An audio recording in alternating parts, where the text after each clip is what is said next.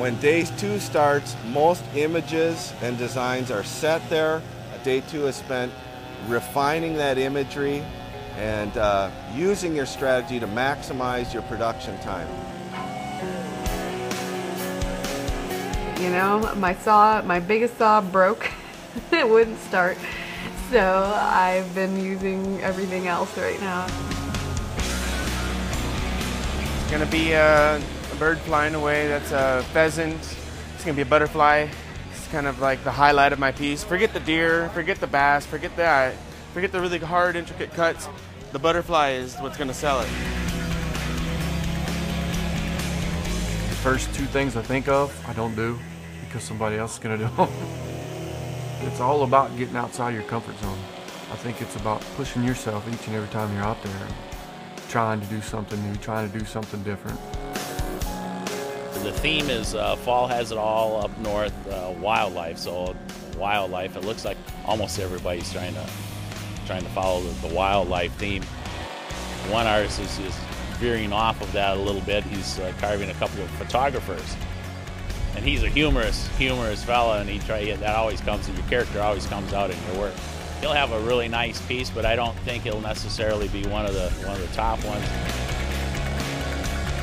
We're in the middle of day 2, and I can see the basic idea and some of the fleshing out, but you know what? These guys are artists, they're full of surprises, and these are being worked on until they're done.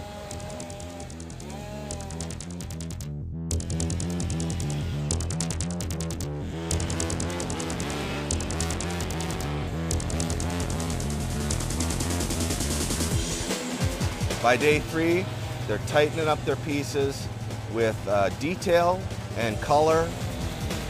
I carve really smooth.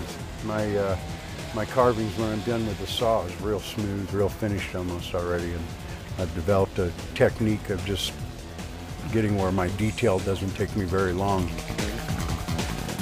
At the end, it's like a shotgun event. You gotta really go bam, bam, bam to make sure that it really looks good. Finish fast, finish hard, kind of extreme.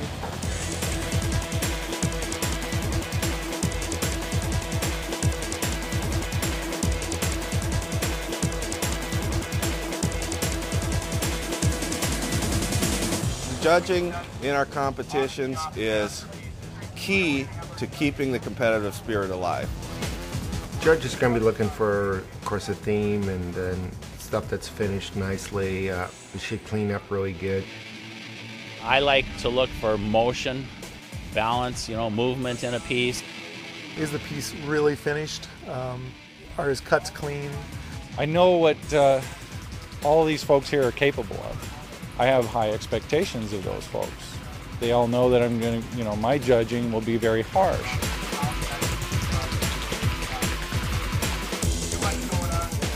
It's been a long week. We're going to start awarding everything. 3rd place, Mark Culp. Mark did that beautiful thing. 2nd place, Don E2. Which brings us down to the wire here, the very last, which is 1st place, Brad Sharp. There's the Golden Trophy Award. Brad Sharp.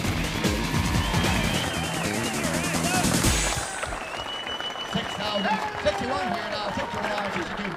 62 now, 61 now, 63. 62 here now, 61 now, 63. 62 now, 3. 62,000, 61 now, 63. 6,200 now, 61 now, 63.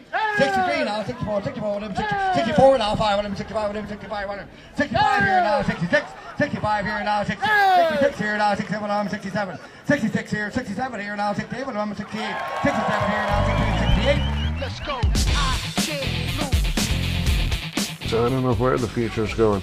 I mean, good artwork's never going to go out of style. It's been around for pyramid days, We're putting our hearts and souls into our work, as you can see from some of the work here, and we want it recognized as a real endorsed art form.